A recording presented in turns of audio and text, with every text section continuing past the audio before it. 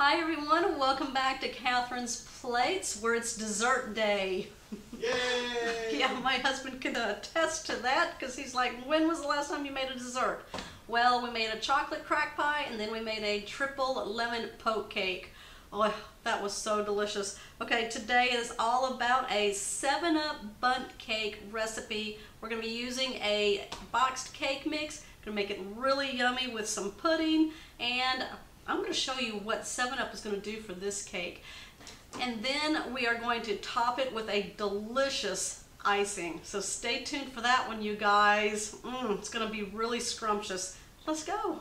So I've got a large bowl ready, and what we're going to do is put a yellow cake mix into it. Now you don't want to use the cake mix with the pudding in it, okay? We're going to be putting our own pudding in. Yeah. Okay, so I'm going to add this to my large bowl, and then I'm going to add 3.1 ounces of vanilla pudding mix. Now this is the instant.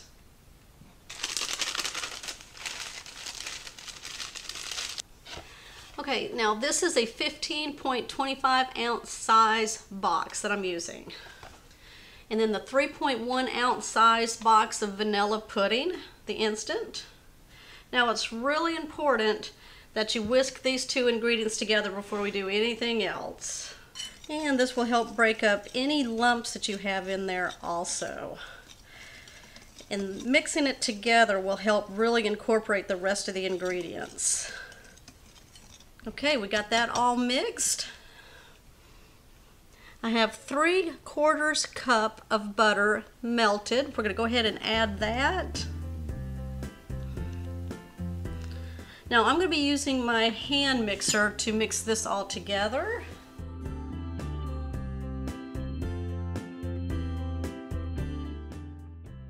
Okay, what we're going to do now, see, I've got 4 eggs here, and we're going to add one at a time while we're beating. Okay, with the eggs, it's very important that your eggs are at room temperature. and makes a very fluffy cake. And also, when you put them in one at a time and beat them in, it incorporates some air and it makes it really light and airy also. Now, I usually make a bakery style cake, which is 3 eggs, 1 cup of milk, and the 3/4 cup of butter. But today we're adding the extra egg, and then we're changing the milk, which is the liquid, to 7UP. We're going to be putting in 1 cup of this, and it's going to make it really fluffy, airy, and add a little crispness to the cake. Okay, let's go ahead and add this. You're still going to use your hand mixer for that. Now, I wouldn't suggest using Mountain Dew or Sierra Mist or anything like that, because it's got like a fake taste to it. So make sure you're using the 7UP or Sprite, because it'll add a crispness to it. See all those bubbles in there? That's going to cause a reaction when you put it into your batter and mix it up, and it's going to get really fluffy. So let's come over here and watch that happen.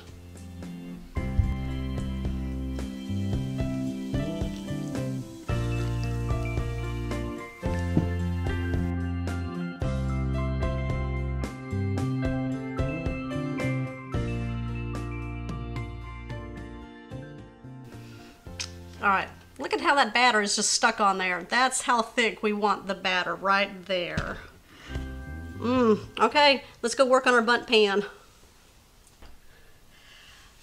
I've got a 10-inch bundt pan here. Now, it's got a lot of crevices inside of here, so it makes the cake look really pretty at the end.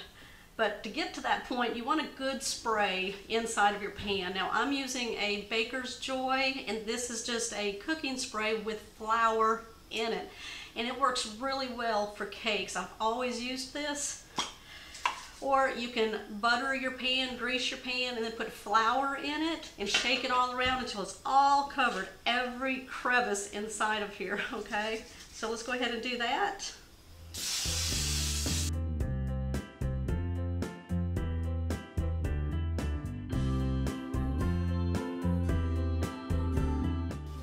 There we go. Now let's go ahead and add our cake batter into our pan.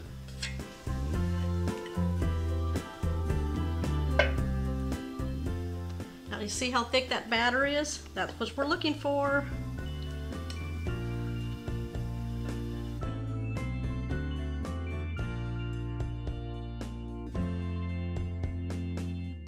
I'm just going to hit it on the counter just a few times.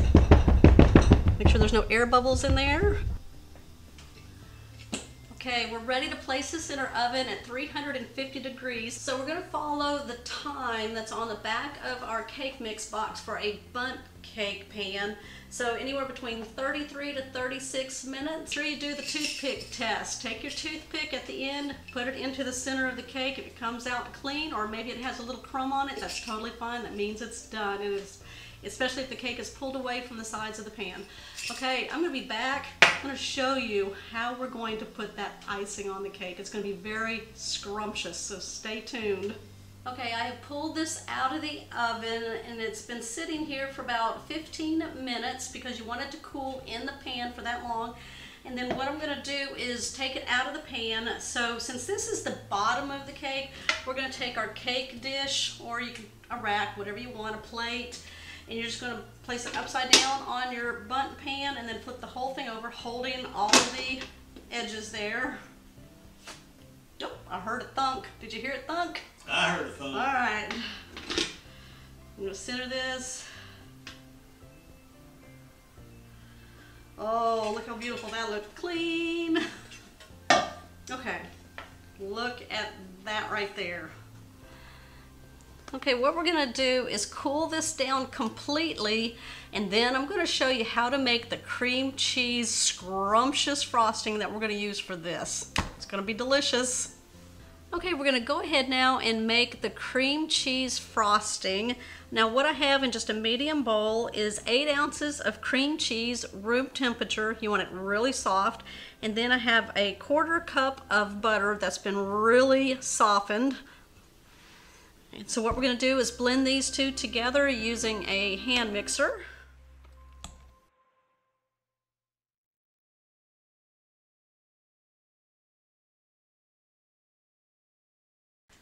Okay, what we're going to do now is add about a teaspoon of vanilla extract and mix that in.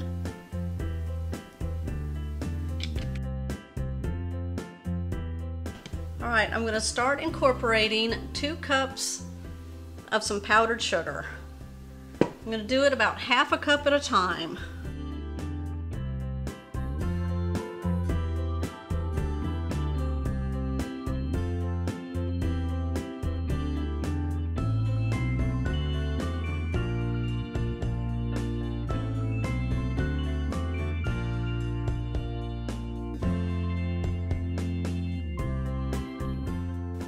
I'm just going to make sure it's all incorporated, and then what I'm going to do is put this into a piping bag. Now if you don't have a piping bag, you can even put it in a Ziploc bag, and what we're going to do is pipe this really thick onto our bundt cake.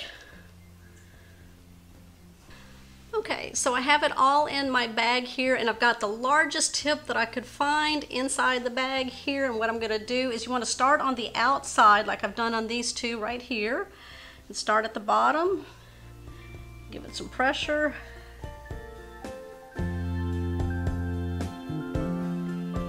There we go.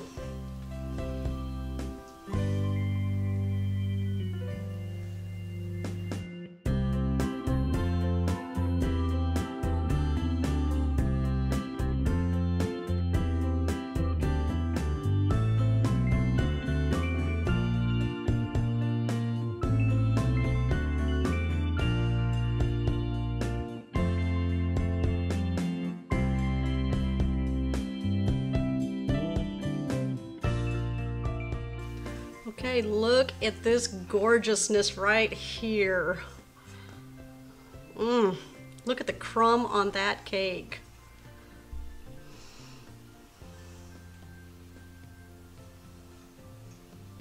Oh my gosh, the color of this cake, the crumb of this cake. Let's go.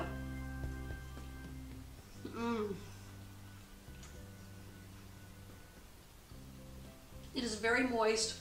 It's very airy, light, refreshing. That is so good. Who wants a bite? Nobody wants a bite. Y'all want the whole piece, huh? I want the whole cake. Thomas is ready behind the camera. Okay, y'all know he had some. Okay. I haven't had any. Oh, you're fibbing. I'm being bad. Okay. All right, y'all. What do y'all think of my 7UP bundt cake? It does, that 7UP does add a refreshing flavor to the cake. It is so good. All right. Thumbs up, comment down below. If you're new to my channel, make sure you hit that subscribe button down below. Okay, I will see you on the next episode.